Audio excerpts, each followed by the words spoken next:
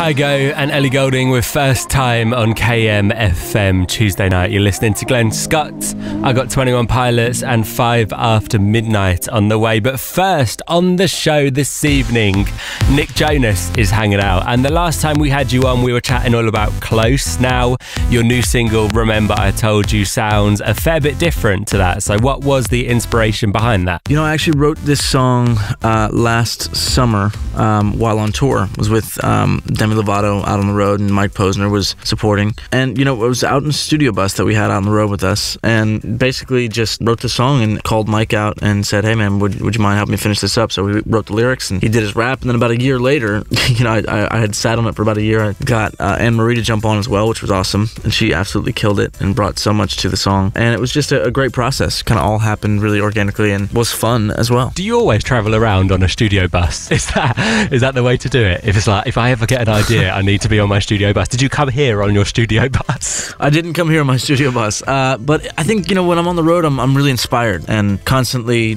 trying to create. And I think when you're in front of the fans like that, it's only natural that you would leave with some inspiration. So I try to have a creative space out on the road, and it worked out because I got this song out of it. You mentioned your tour with Demi and Mike Posner. You were out for a lot of last year. There must have been some good nights on that tour. There's a few nights. I mean, we had a good night in Houston. It's pretty fun. A couple other nights where, you know, you just have to try to get out. But the thing is, you go from each city kind of back to back, and so there's not a whole lot of time to get out there and see the cities and do all that, but we try. Okay, so if you were in a club, what song would instantly get you on the dance floor? Well, any Michael Jackson song is going to do that, obviously. And then Bad and Bougie, probably. All you need is Michael Jackson and Bad and Bougie, and you are straight onto the dance floor. Exactly. One of my favourite videos was it last year? I think it was last year. Carpool Karaoke with you and Demi. How was that? Because that's become like a global phenomenon. As soon as one of those comes out, people are talking about it on Twitter for like weeks after. How was it to film it? It was really fun. The only thing is that it's really hot in the car.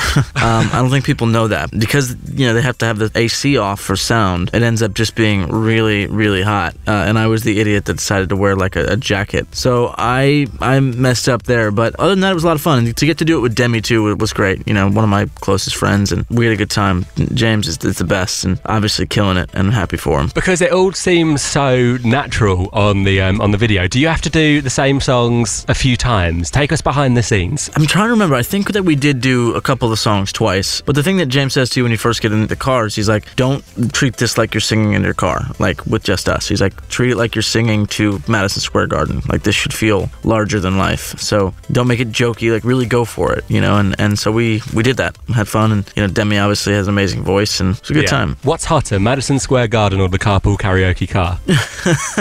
That's right. We're just talking straight heat. Yes. Definitely the Carpool Karaoke car. Wow. So you go to Madison Square Garden for the aircon. Exactly. Well, thank you for hanging out on the show this evening. Thank you so much. And I'm going to hit play on your new song. Can I leave you to introduce it, please? Yes. This is my new song, Remember I Told You, with Anne-Marie and Mike Posner. KMFM. Remember I told you.